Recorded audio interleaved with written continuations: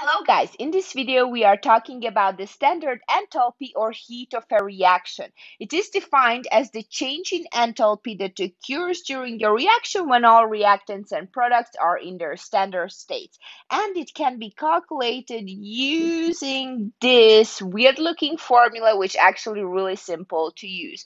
So here the enthalpy change of the reaction equals to the sum of the heat of formation of the products multiplied by the stoichiometric coefficients from the equation minus the sum of the heat of formation of the reactants multiplied by the stoichiometric coefficients from the equation. Let's take a look at an example. Let's calculate the enthalpy change for the combustion of liquid ethanol. We have the reaction right here, and the heats of formation for the reactants and products are listed right below. Now you can get actually these values from different tables, from textbooks, and also you can find those on the internet. So let's try to calculate the enthalpy change for this reaction under standard conditions. So first we need to take a look at the products. What is my first product? It's CO2, right? How many moles of it do I have? 2. So I need to use the stoichiometric coefficient from the equation. So 2 moles multiplied by the heat of formation of CO2 gas. Do I have the heat of formation of CO2 gas given? I do, right? It's right here. So I'm going to directly just plug in the number multiplied by minus 393.52 kilojoules per mole. Okay, now, do I have another product? I do. I have water as a product, and I actually have 3 moles of it. So I have to add to it 3 moles multiplied by the heat of formation of liquid water. Do I have the heat of formation of liquid water given to me?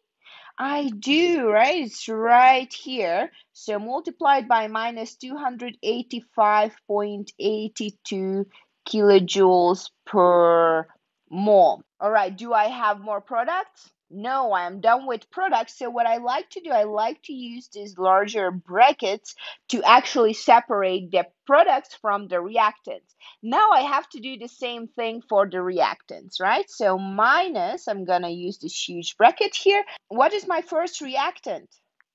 It's ethanol, right? It's right here, C2H5OH. How many moles do I have? 1. So I need to take 1 mole multiplied by the heat of formation of ethanol, which is minus 277.38 kilojoule per mole. Plus, I need to add to it the same for oxygen gas. How many moles do I have? 3, right? So plus 3 moles multiplied by the heat of formation of oxygen gas. But it's not given here. So what is it? Well, oxygen gas in its standard most stable state is actually O2 gas. And we know that elements in their standard state actually have a heat of formation of 0. So simply I have to substitute 0 kilojoules per mole. All right. So do I have more reactants? No, I am done. And if I do this calculation, I'm going to get minus 1,367.12 kilojoules, right? The moles are going to cancel out, so the final units are kilojoules. Okay, I really hope this makes sense. Remember that elements in their most stable standard state have a heat of formation equals to 0. See you in the next video.